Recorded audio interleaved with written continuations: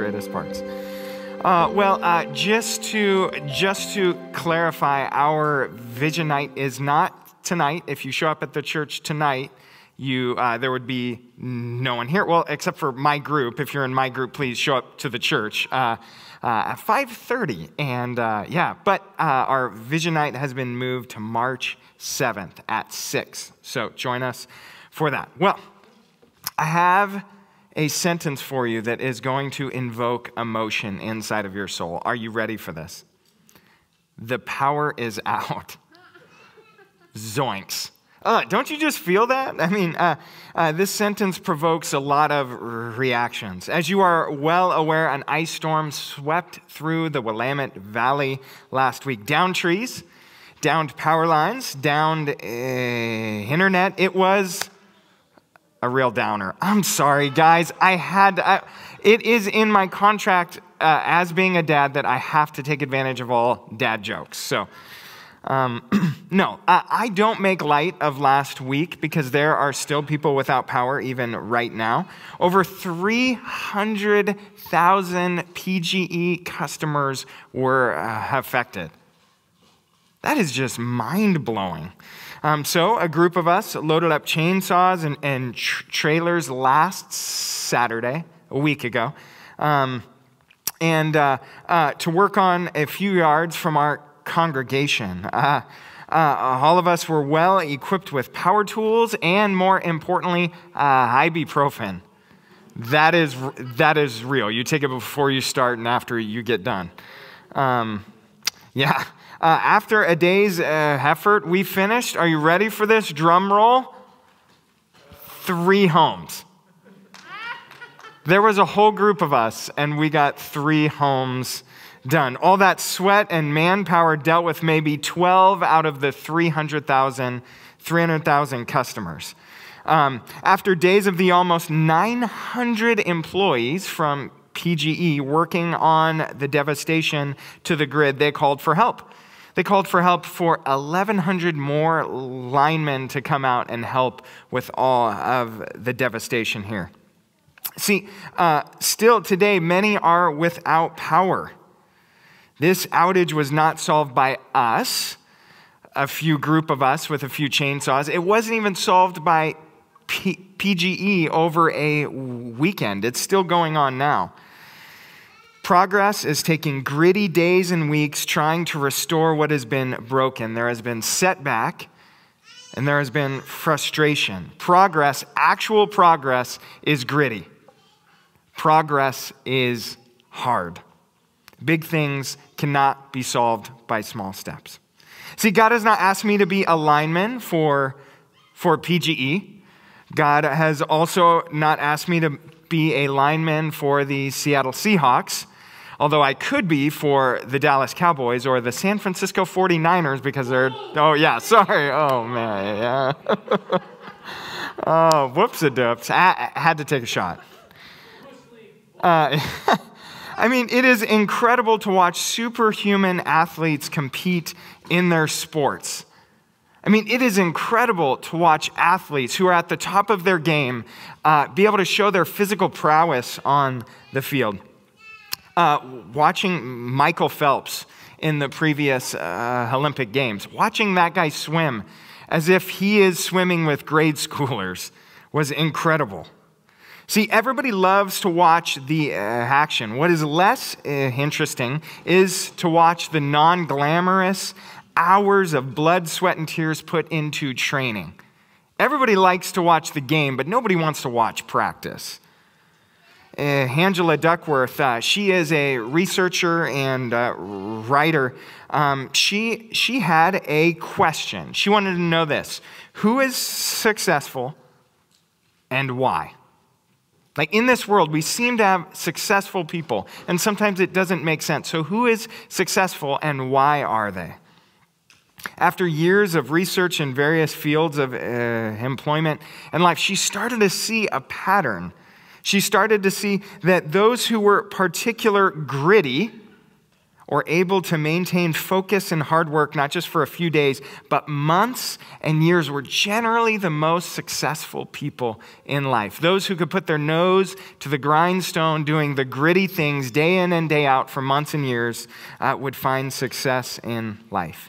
In her book, Grit, she writes about the legacy of Mark Spitz. Long before Michael Phelps, there was Mark Spitz, the first Olympic swimmer to win 7 gold medals in the Olympics in 1972. And does anybody know where that was held? Munich. Nice. Well done. She says this: "We want to believe that Mark Spitz was born to swim in a way that none of us were and that none of us could.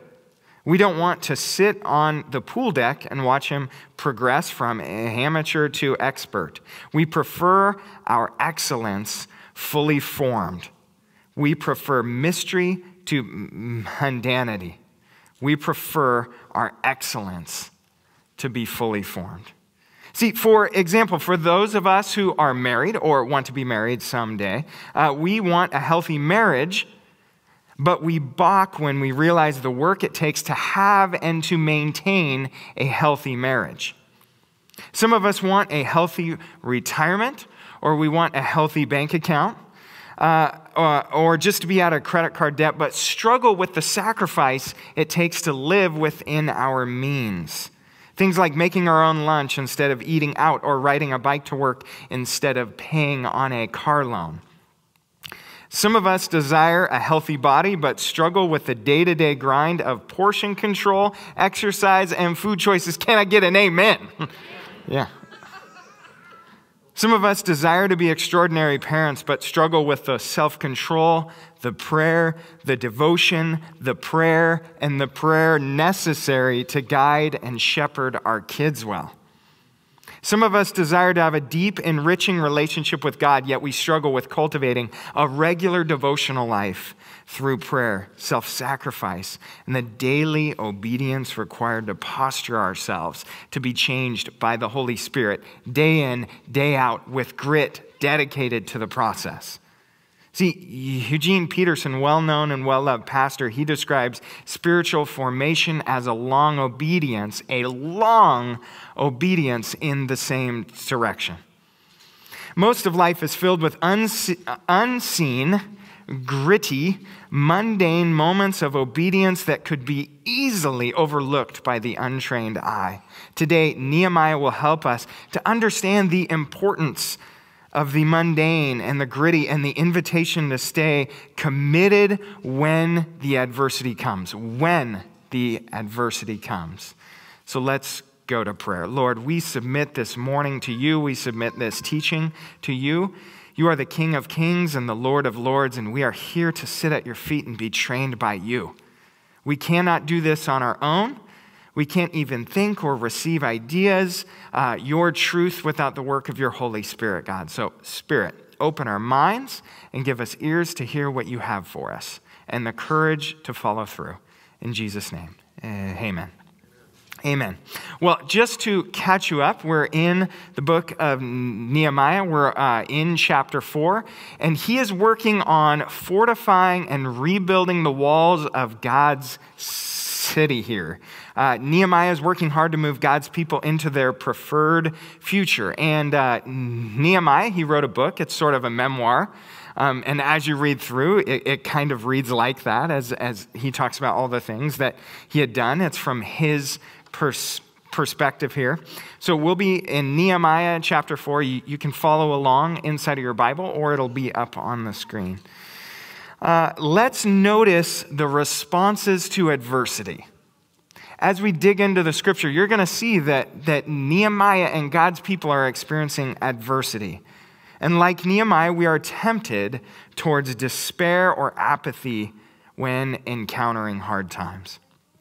But to follow through on the messy, long-term, tiresome work of participating with the kingdom of God, it requires something. And you're going to hear me use this word throughout the whole morning. It requires grit. So we're going to start in verse 1 on chapter 4. It says this: Sanballat was very angry when he learned that we were rebuilding the wall. He flew into a rage and mocked the Jews, saying in front of his friends and the Samaritan army officers, "What does this bunch of poor, feeble Jews think they're doing? Do they think they can build the wall in a single day by just offering a few sacrifices? Do they actually think they can make something of stones from a rubbish heap and charred ones at that?" See, as a reminder here, Sanballat, he held control, he held power. And to have the Jews rebuilding, he felt threatened by that. The rebuilding of the walls was an affront to his power and control. And man, he uses here the age-old adage of misinformation and creating doubt to discourage God's people. Do they really think they can do that? It kind of reminds me of the serpent in the garden when he was talking to Eve, right? Did God really say that? And he's using this. He's trying to cast doubt on who God is and what he's trying to say. Now notice his question here. Do they think they could build the wall, hear this, in a single day? The plan was never to build the wall in a single day. That's never what God told them to do. That's not what they were planning on doing. Nehemiah knew of the long, hard work that was going to have to take place. See, the enemy of our souls would love to distract us with the same question, except we're not building a wall, but we're building our lives on the foundation of Jesus. And his questions, the enemy of our soul, his questions sound like this. Do you really think that one day of devotions, or one prayer time, or one community group, or one day of fasting will change your heart and your circumstances? Let's not be distracted by our culture's expectation for immediate results. That if I do something, I need results right now. Let's not be distracted by that. God invites us to the journey of discipleship, of obedience, not just a single act. As these single moments, and I've seen it in my home life and those in our congregation, that as these moments start to stack up on top of each other, we start to see the fruit of what it is to follow Jesus, not just with a single day or a single choice, but a lifestyle of obedience. And the scripture goes on. Tobiah the Ammonite, who was standing beside him, remarked, "That stone wall would collapse if even a fox walked along top of it." See, when Sanballat's attacks and discouragement, they seem to be effective, his buddy steps in, as all buddies do, to spout off. That stone wall would collapse if even a fox walked on top of it. Yeah, modern day archaeology has actually found the wall that they believe to be this wall that Nehemiah was working on here.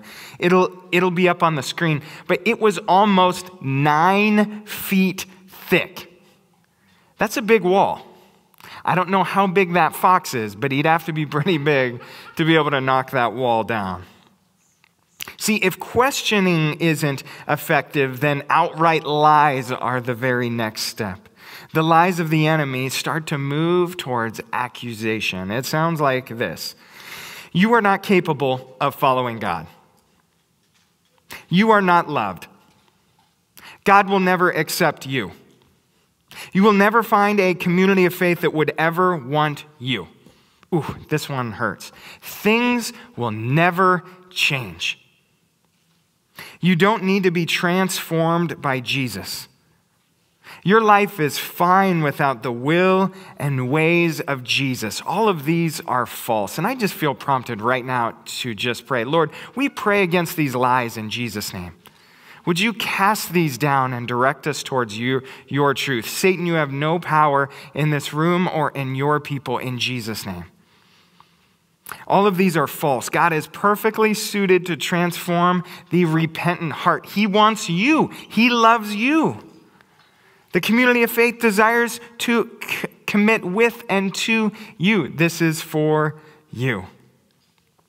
He goes on to verse 4. Then I prayed, hear us, our God, for we are being mocked. May their scoffing fall back on their heads, and may themselves become captives in a foreign land. Do not ignore their guilt. Do not blot out their sins, for they have provoked you to anger here in front of the builders. I want us to catch this. Let's notice this. What does Nehemiah do in the face of opposition? He prays. Nehemiah prays. That's what he does. What is tempting for us to do when we face opposition? We lash out. We complain. We blame others. We shrink. We gossip. All of these are understandable. But for the Christian, our first chess move, our very first chess move is always prayer. We always need to go to prayer first. By praying first, we admit we do not have all of the answers, that we can't figure it out on our own wisdom and our own thoughts and our own intelligence and our own experience. We admit that we are submitted to God's will, no matter what that would be.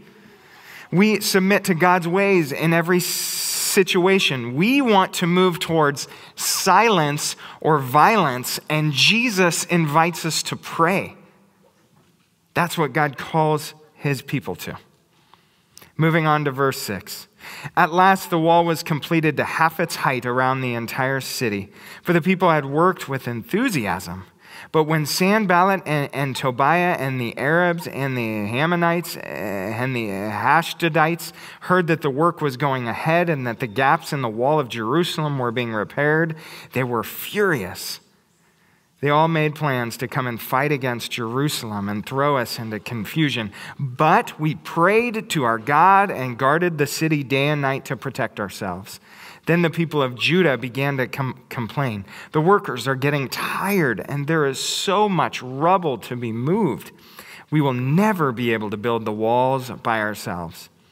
Meanwhile, our enemies were saying, before they know what's happening, we will swoop down on them and kill them and end their work.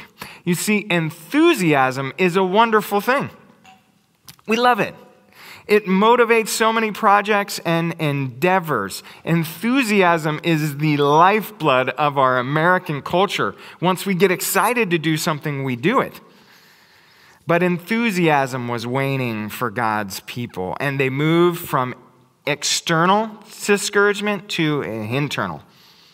I would like to tell you a story. When we remodeled our first home, we had our master bath, and I'm using this term master bath very generously. It was tiny. It was actually our closet now is bigger than our bathroom was at our last house. And that's not because we have a big closet now. But we decided to remodel this bathroom. And so we started demo. That's the best part, right? You get to rip stuff up. It's the absolute best part. And all of a sudden, what we thought was going to be a weekend project turned into something that was a wee bit more, as we found water damage everywhere. Sheetrock was rotted out. The floors, I remember trying to chip up tile, and all of a sudden my whole hammer goes straight through, right through the subfloor. And what was a weekend project would take us 2 years to be able to complete this bathroom right before we actually sold it. 7 of us lived in this house with a single bathroom with 6 girls inside of the home because enthusiasm had waned for this project. Discouragement had come up. Did it take 2 years to actually do the work? No. But were we discouraged and thought, we will never be able to do this? See, enthusiasm will fade. For those of you involved in a community group right now, you may be loving your group. You may think, oh man, these people are amazing. These people get me. She's so kind and he is so funny. I love that. I'm here to tell you those feelings will eventually fade. I mean, yeah, you probably have really amazing people inside of your group. But God is creating a community that isn't fueled by enthusiasm, but deep devotion to the kingdom of God and to one another. We have to have something deeper than just we like each other, or we're enthusiastic about what God does. Enthusiasm only takes you so far, and commitment and fidelity picks up where enthusiasm leaves off. And unless we can get through this honeymoon stage and say, we are here together for as long as God calls us, as long as it takes, we will never enjoy the fruits of the kingdom. This is what God is doing inside of us.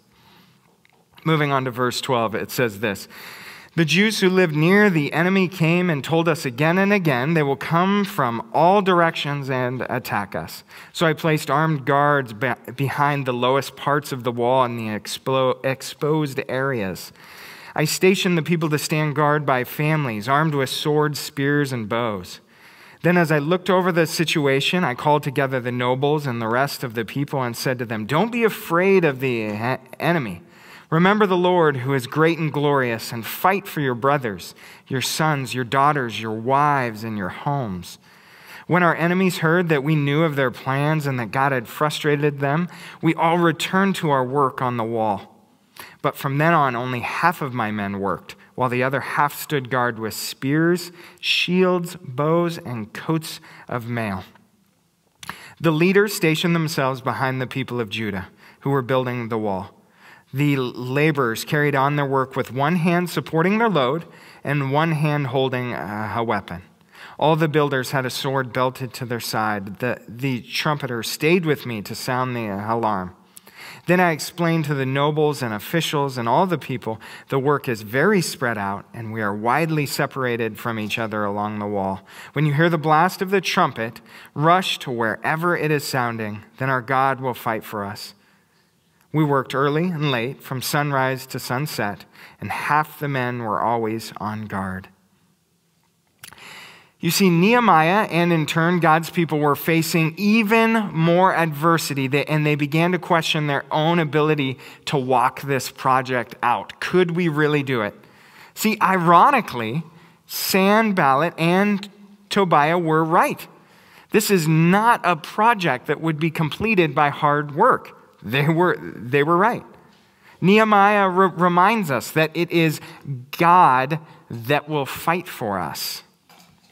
Our obedience, coupled with the faithfulness of the Lord, will inch us closer to the preferred future of the kingdom of God. God rarely calls us towards outcomes. He calls us to be faithful. How can we be faithful? Also, note this. Note how flexible they were. They were committed to the project, and adversity had brought challenges. By splitting up, they found themselves, watch this, less efficient. Of course, half the amount of people can only do half the amount of work. But they were still able to crawl their way forward in faithfulness. See, during this season, we have highlighted what God has revealed for New Hope during this season: community, teaching, and practice. Community group, Sunday morning, and daily devotions. Maybe devotions in the morning have been thrown off by a change in your work schedule. Move devotions to the nighttime. Maybe you find yourself sick or having to quarantine for a few weeks. Participate with services online. Maybe your group is not what you expected. The people are not your age, or don't think like you, or don't have the same interests as you. Be open to what God has ordained for you.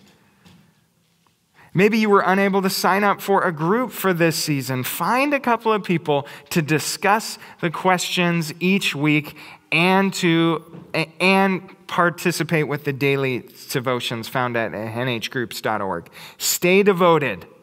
Stay faithful in the face of adversity. In the words of Angela Duckworth, again, she says this: "Enthusiasm is common, but endurance is rare." So let's be people of endurance, and let's be people of grit. Here are some questions for you to discuss with your group this week. All of these will be available at nhgroups.org for your group. If you're not in a group, find somebody to be able to talk this stuff out with. As a group, you're going to read through Nehemiah chapter 4, verses 1 through 21. That's the text we just read through. As a group, you're going to read through Hebrews 12:1. And here are your questions for discussion this week. What is the most difficult thing you've ever had tempted?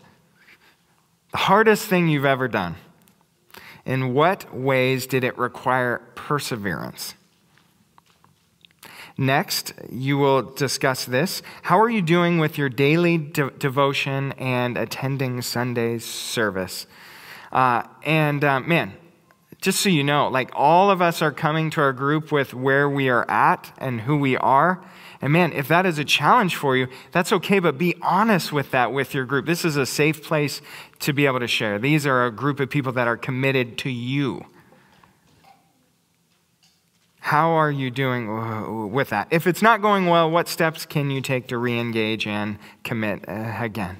And lastly, discuss with your group. How are you participating with Lent?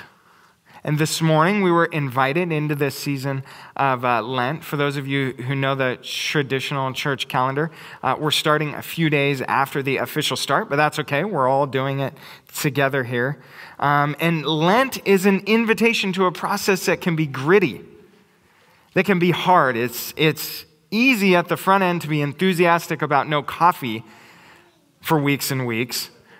But for those of us who were without power for a few days, you're trying to figure out how to brew coffee from anything. You're like, I don't know, I can filter it through a sock if that's what it takes.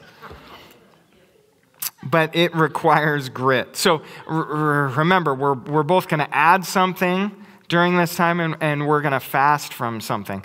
There's a link found at nhgroups.org. Right on the front page, you'll see the same video we showed up here, and as well as a little primer there. And each Sunday, we will celebrate resurrection. And so as we lead up to Easter Sunday, as we have a big celebration. But this season will continue to require grit and perseverance. So let's not miss out on what God is doing because we didn't have grit. God is making all things new.